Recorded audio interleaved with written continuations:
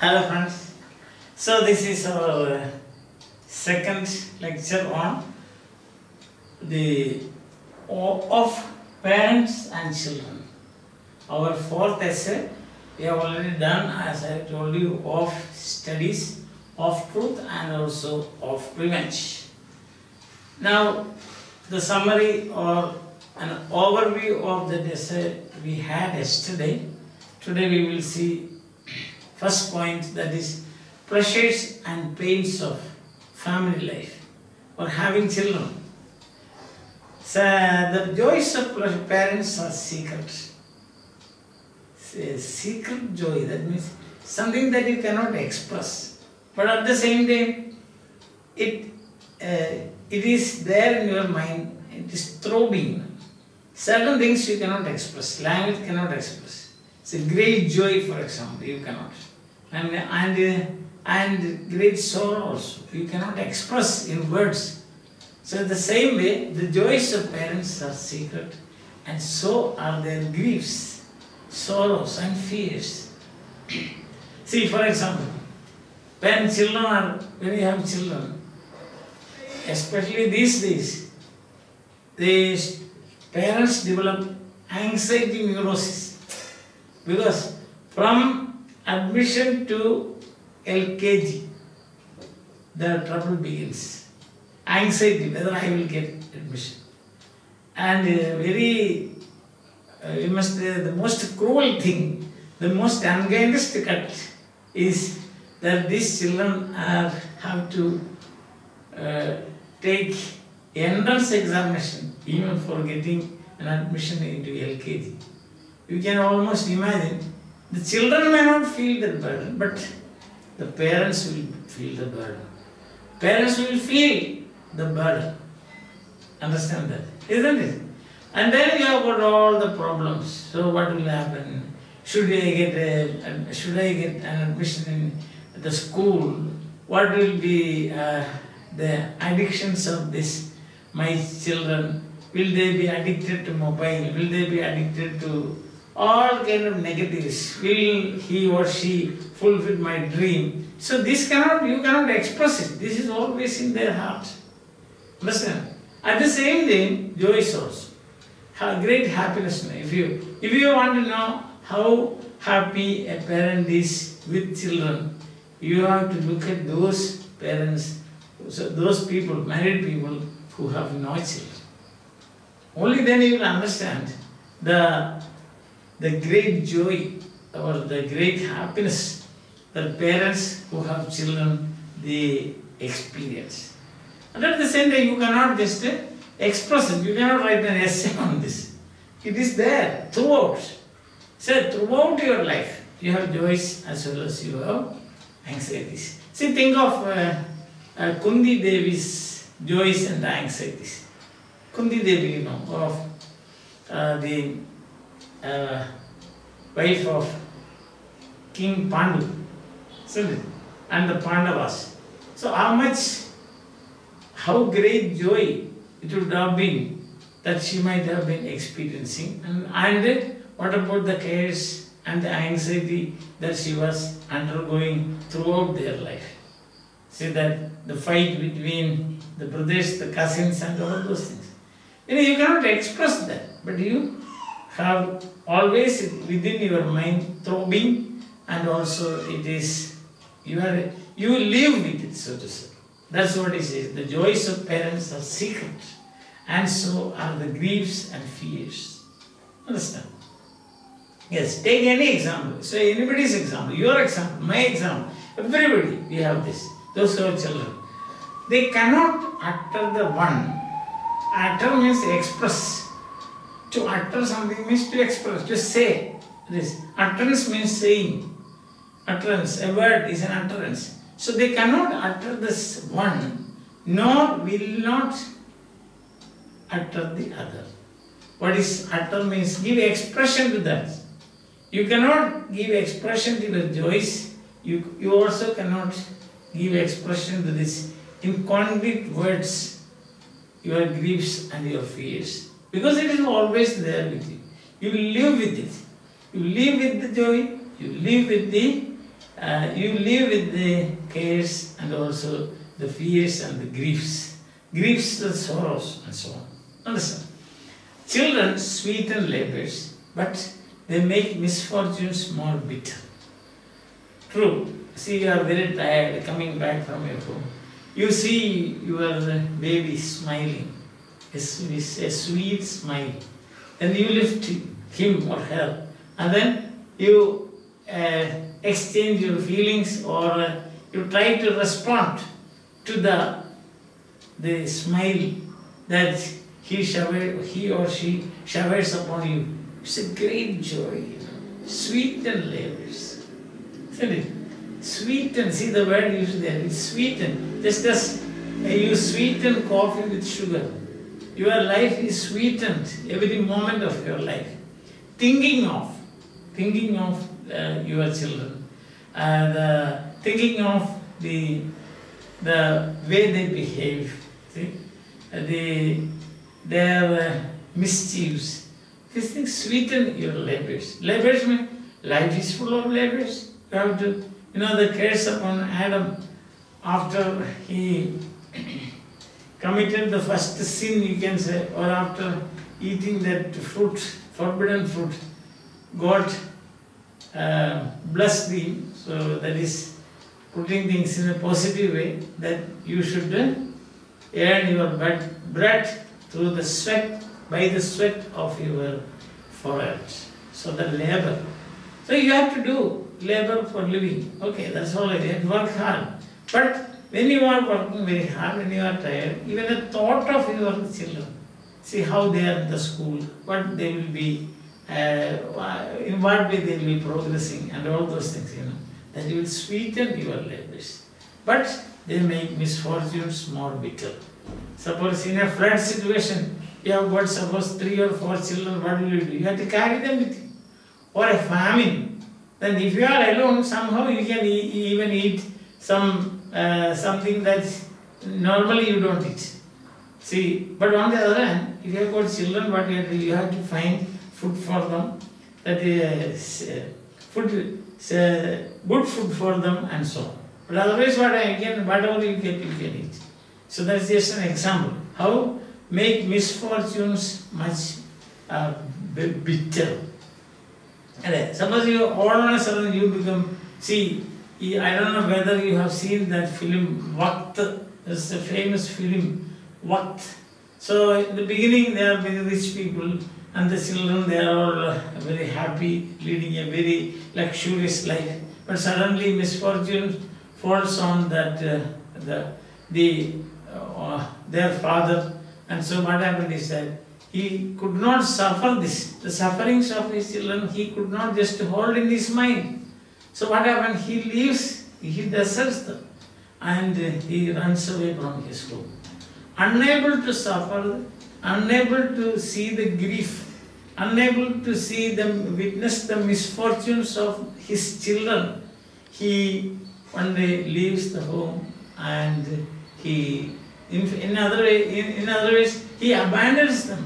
It's not because he doesn't like them, but he cannot simply suffer, or he cannot hold in his heart the sufferings and the misfortunes of his children.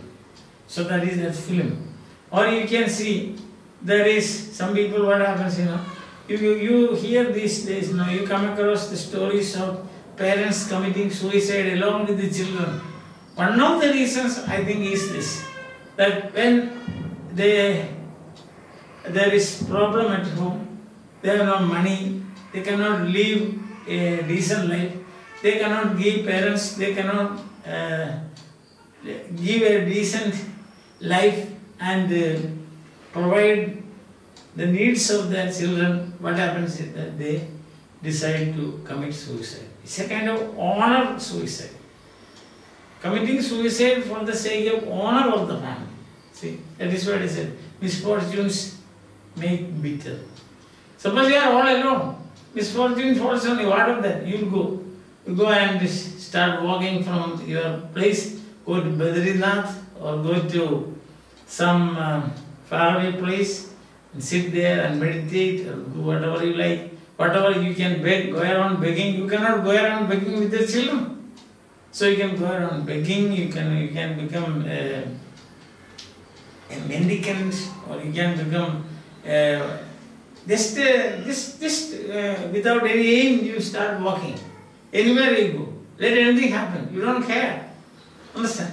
So, but on the other hand, suppose you have children, you are worried about them, what to give them, how to feed them, how to make them happy, how can I suffer these misfortunes alone by myself without them knowing it.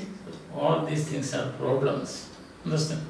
You are alone, you can swim across a river. Suppose you have got 3 or 4 children with you, it will be very difficult for you. So this is what is meant by saying that they cannot, children sweeten labors, agree, but they make misfortunes more bitter. If you are hungry, you are alone, doesn't matter. 2 or 3 days, you will just sit there and if somebody gives something, you will eat, otherwise you will go to sleep. You will starve, that's all. But suppose you have children crying for food, what will you do? What a terrible situation is that. Your children are sitting at home and then crying for, Papa, give us something to eat.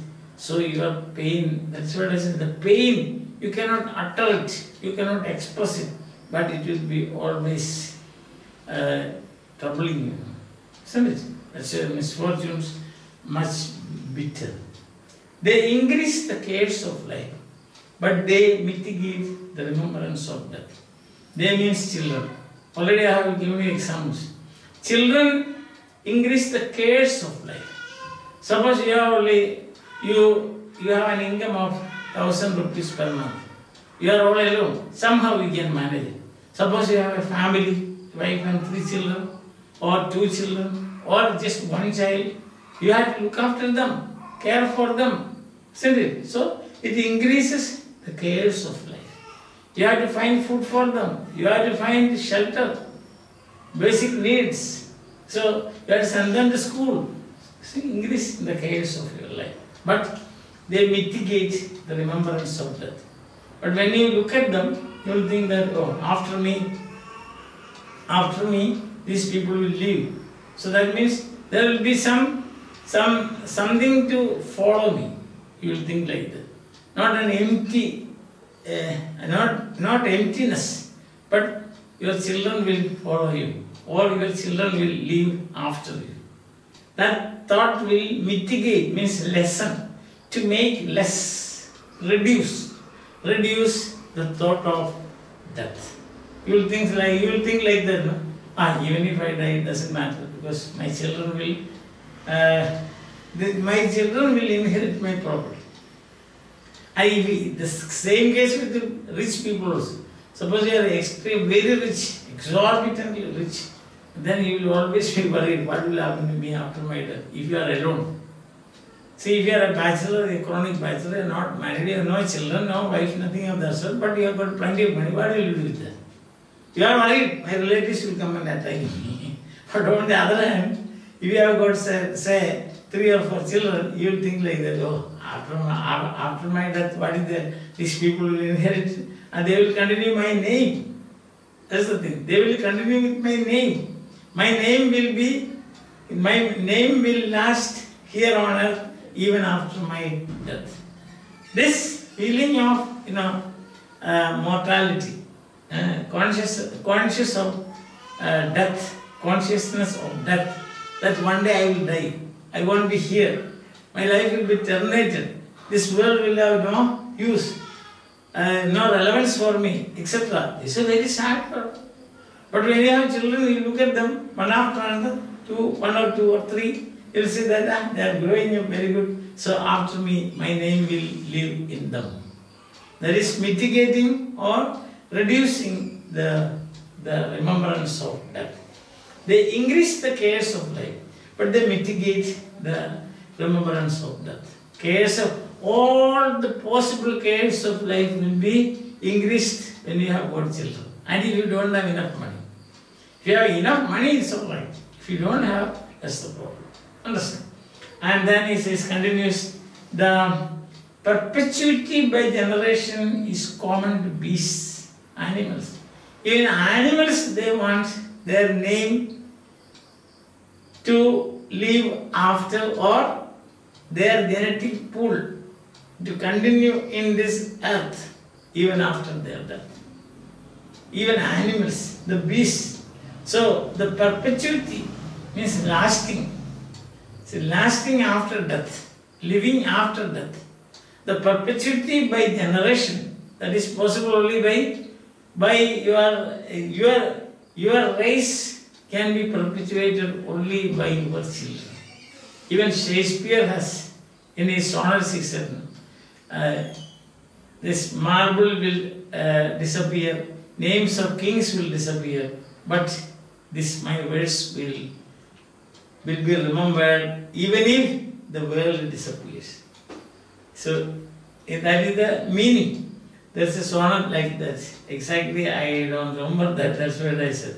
So he said, marble or the tombs of princes will disappear, but my sonnets will continue to live in the minds of men.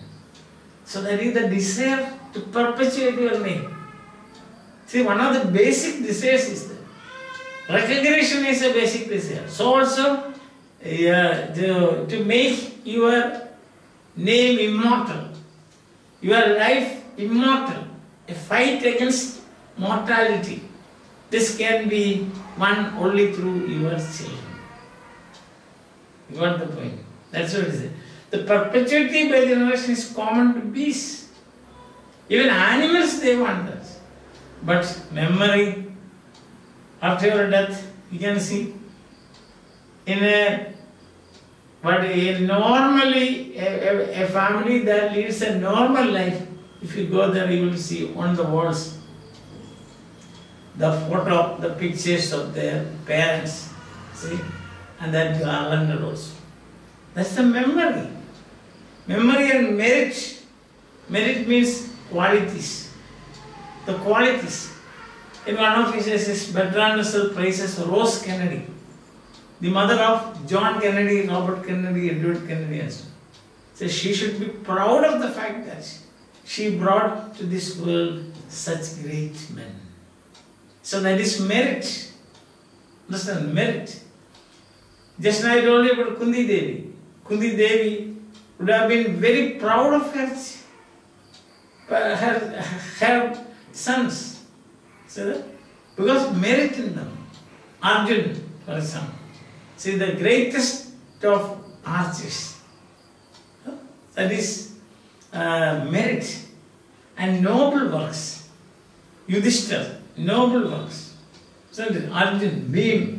Several people who did noble works or good works or they made contributions to this world. Newton's mother would have been extremely happy, isn't it? Michelangelo's relatives and family members, they are extremely happy because of the noble work done by him. Shakespeare's parents, his wife and his children must be extremely happy, proud of Shakespeare, isn't it? Because of the noble work he did. So I like that Father Damien, or you can see Abraham Lincoln, Mahatma Gandhi, so all these great people, because they had made lasting contributions to this world. So, there is no doubt that their parents were proud of them. So the perpetuity by generation is common to beasts, but memory, beasts will not keep in their memory their parents, who their father, mother, and so on. And plus, memory of your father and mother, or your great grandfather and grandmother, or forefathers, that will be kept alive through the children. Then merit, that means the great qualities of your children. your qualities will continue to live in your children. So 90% of the cases, 10% of the cases we can say because of the genetic the changes that might take place in the genetic code. Otherwise, the merits, you can see great actors, their sons and daughters, they are also actors. So the great singers, their children also, you can see, you will find them, they are great singers, isn't it? Those people, great sportsmen. Every 90% of the cases you will find, they inherit the qualities of their great parents. Understand? Yes. So memory, merit and noble works. Noble works means the great works or the great contributions given by or made by these great people to the human race as such. Great scientists, for example, great artists, great actors, great philosophers, all these people, what do they? So what happens is that they are proper to men. So beasts, they want to continue, or you can say generations is perpetuate their generations, even beasts have that desire. But as far as humans are concerned, the memory of those people, the great qualities of those people, the great and noble works of those people will remain in this world, will be remembered by generations of people through their children. So there you have. So the first sentence you can see, the joys of parents are secret, and so are the griefs and fears. Understand? The griefs, then when you are in trouble, your trouble will increase. When you are suffering from misfortunes, your misfortunes will increase. It will be more bitter, he says. See? Suppose in a war situation, or then you have got mass migrations. What will you do? If you have got children and you are, say, small kids and so on, you have to carry them along. So it increases your misfortune. I think now that is clear. So it's a balanced statement. The joys of parents are secret, and so are the griefs and fears. The greatest of all joys that you find is your memory will be kept alive. Your merits will be kept alive. And your noble works will be remembered even after your death. So it is a sure, it is a sure guarantee for your immortality in this world. Guarantee for immortality. You will live through their children, your children. Understand? So that is the great pleasure, and at the same time, as we have seen, the pains also. When you are suffering from misfortune, when there is a natural calamity, when there is a catastrophe, when there is a situation like war, when you have got mass migrations from one place to another, when you have got an earthquake, when you have got floods, all these things, what will happen? You have to look after them also. Therefore, naturally what will happen? Your cares and worries will increase. But as we have seen, it is like the two sides of a coin. You cannot have a coin with just one side. You should have two sides. Exactly like that. When you have children, you will have great pleasures, pleasures which you cannot utter, pleasures you cannot give expression in words. It is there with you and you enjoy it through and through, every inch of your life, every drop of your blood. But at the same time, pain and misfortunes. It will increase your griefs and problems will be doubled or doubled or more against. I think that what I have been telling you so far you have understood. So pleasures, the first point today we discussed the pleasures and pains of having children. Okay? We'll continue with that till we meet again. Bye. Have a nice day. Enjoy your life. Enjoy reading this essay also. Bye.